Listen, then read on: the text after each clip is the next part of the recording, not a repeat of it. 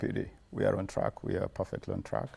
I am. It's not lost on me that there is a lot of skepticism amongst many Kenyans. They say once bitten, twice shy. Kenya has had occasion to get the opportunity to host this kind of thing before and flanked it. We got a chance to host the '96 AFCON. We lost it because of not getting ready in time. We also got the opportunity to host the 2018 CHAN. We lost that too. And so Kenyans are entitled to be a bit apprehensive and to ask, is it going to be third time lucky with this particular one? And I want to assure Kenyans that this is really a different dispensation.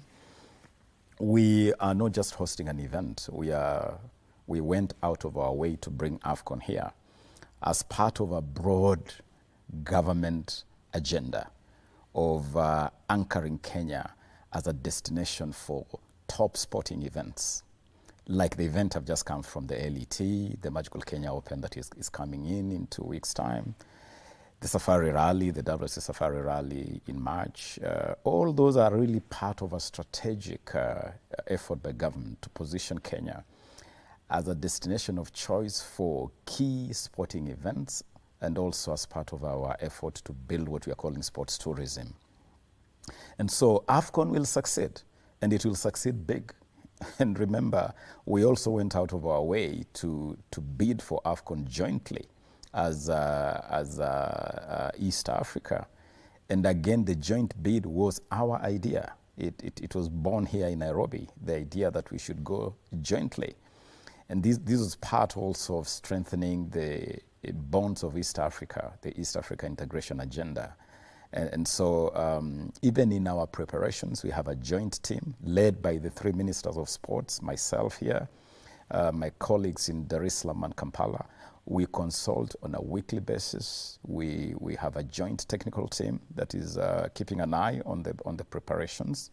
Infrastructure-wise, we have a very clear roadmap in terms of what, when, how, and we are ticking off every box.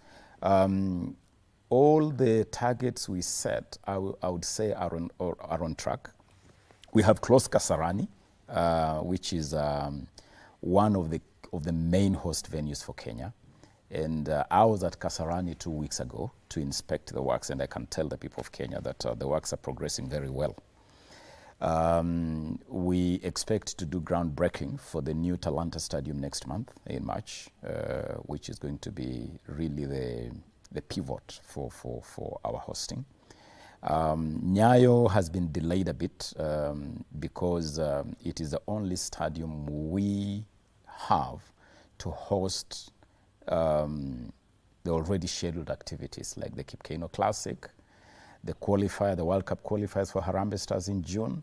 So we have delayed works on Nyayo Stadium because of that. But overall, we are fully in control of our destiny, and we will be ready. I can look Kenyans in the eye, eyeball to eyeball, and tell you we will be ready, very ready, to host a successful AFCON in 2027.